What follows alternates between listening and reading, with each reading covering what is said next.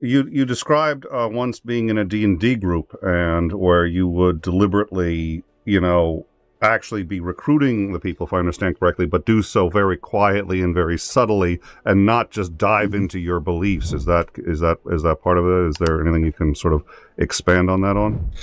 So you basically you're basically in the group, and you know you just start talking about various things.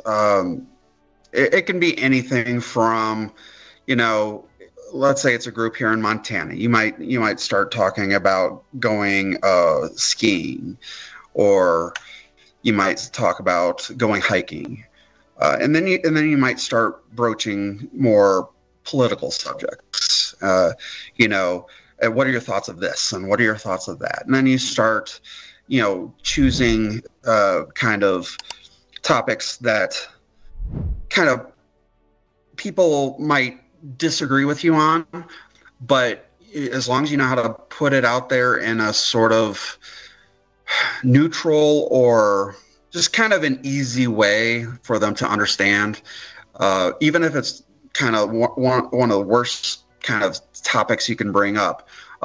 If you know how to do it right, you can get people nodding along and say, that makes sense.